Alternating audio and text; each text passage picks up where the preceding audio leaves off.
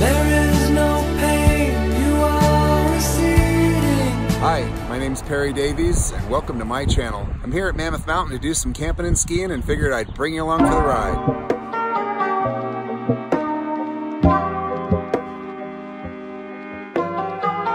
Alright, so typically when I camp at Mammoth I get a tent camping spot, but that didn't happen this time because I didn't call them ahead of time, and surprisingly enough, with as much snow that's in this campground, they're all full up this weekend.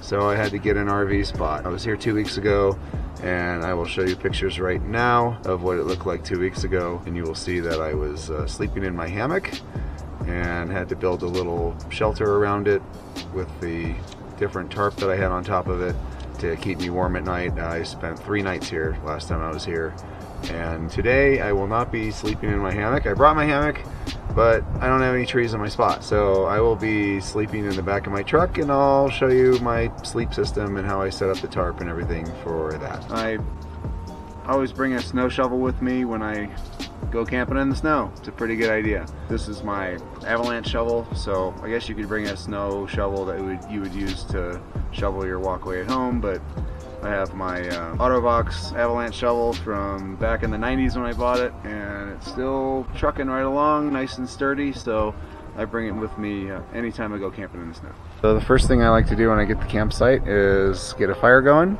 because I'm going to get some charcoal going too and cook some chicken on my grill, because they don't have a grill here because it's probably buried in the snow. So I'm going to show you how to set up a fire on snow.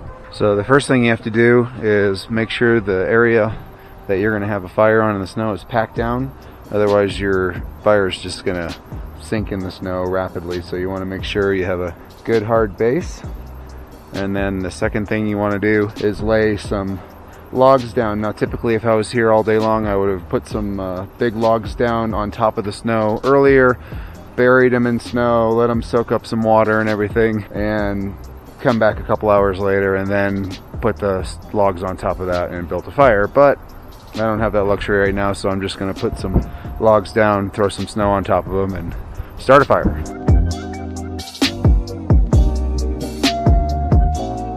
Now because the snowpack is so low right here, I'm just doing this just to show you how to do it. You don't have to pile snow on top of the wood when the snow's only a couple inches deep. You can just dig down to the ground. But if the snow was 5 or 6 feet deep and I didn't want to have to sit around a fire that was buried 6 feet underneath the snow, you're going to want to get those logs as wet as possible in the bottom layer before you build your fire on top. Alright, I'm going to baton some wood. I've had this knife for a long time. It's my SOG Seal Pup.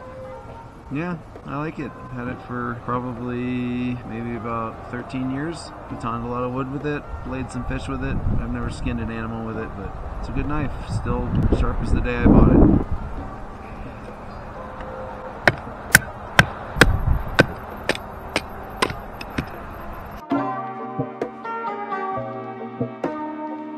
Alright, one of my favorite things to do the first night when I camp is to cook some chicken. So I brought some chicken in my cooler and I got some corn. Let's see what else I have in here. I'll just throw those straight on the grill.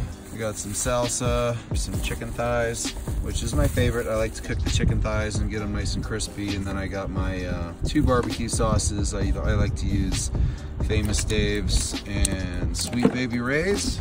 I like to mix them half and half. And oh my, where did this, I don't know where this came from. Huh. Alright, somebody must have stuck that in there. And this is my Yeti cooler that I absolutely love. It's perfect for when I go camping. It's really tiny and it keeps things just cold, which is not a problem right now, but in the summertime, it's awesome. So I am going to show you the spices that I use on my chicken and exactly how I cook it. So as you can see, I have my charcoal cooking, ready to go. I got the logs over here. They've been soaking in the snow for about a half hour now, and I'm gonna get ready to start that fire up here in a few minutes. And over here I have my dinner. Write this down. I like to put garlic powder on the chicken, kickin' chicken. I use a little bit of apple chipotle. I also put this in the fire and it gives a really good flavor. I use a little Texas chicken tickler too. So I put all 4 of these on and some black pepper, let it sit there for about 20 minutes and then throw it on the grill. All right, so the chicken's been on the grill for some time, and now I got a blend of Dave's and Sweet Baby Ray's barbecue sauce, and I'm gonna coat those bad boys up on both sides, let them caramelize, and chow down. And my corn is actually wrapped in tin foil sitting on the fire over there. The chicken is done and looking excellent. By the way, if you've ever cooked over a charcoal grill at altitude, you have to put the chicken on or whatever it is you're cooking while the coals are still hot, and you need to leave the lid cracked off a lot more than you would at home because the coals will just go out. So you have to make sure you have good oxygen flow. So I got my chicken, the corn is absolutely done perfect. Got my salsa, wine, some chips, got some more chicken down here on standby, and a nice fire. Another weekend of snow camping. Morning. It's about 7:30 in the morning and I had a pretty good night's sleep. It wasn't too bad last night. It was a little chilly, but usually the first night when I sleep at the campground, I don't sleep very well, but last night I slept pretty good. So I'll go ahead and show you my system that I set up over here. Typically I would set up my hammock at the campsite, but I didn't have that. And I've done this setup a couple times and it's kind of a pain, but I slept in the back of the pickup truck and set a tarp up over the top of it. And it seems that no matter how many times I set this tarp up, it still takes a lot longer than I thought. My hammock tarp set up over the top of the truck bed. Got it roped down, and I use my tent poles inside, and basically I just have an air mattress in there. I have my snug pack sleeping blanket, which is only rated to about 30 degrees, but I also have the Horizon Hound down blanket that I bought that it's really super lightweight, and I just stuffed that inside my bag and I'm good. I haven't slept with this system below 0, but I've slept with this system down to 5-10 degrees at night and been okay. You know, I mean, you know how it goes. You get up to use the bathroom and get back in and you gotta warm the whole thing up again. But once I get in there and I get toasty warm with the body heated up, good to go. With that said, let's go skiing.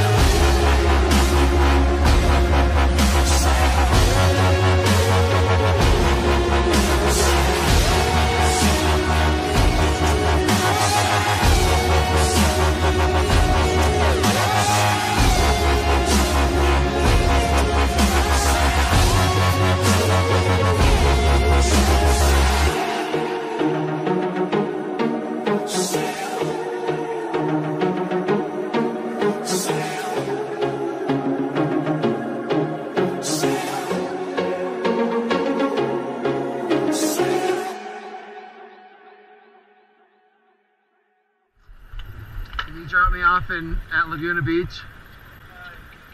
In a couple of days. Alright, I'm in.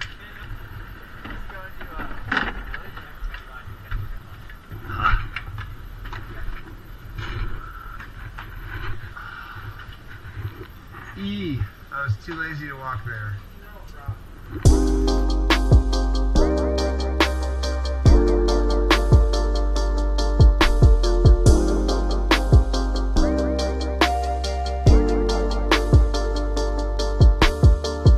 Just finished skiing, and now I'm doing my favorite thing, which is I come to Burgers, which is in downtown Mammoth, right across the street from the town center, and I'm having a nice, big bacon cheeseburger and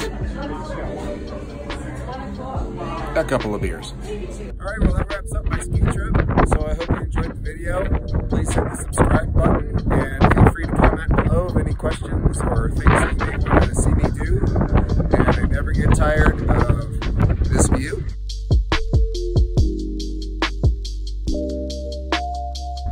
I always have a really hard time going home because it's so pretty up here. I just don't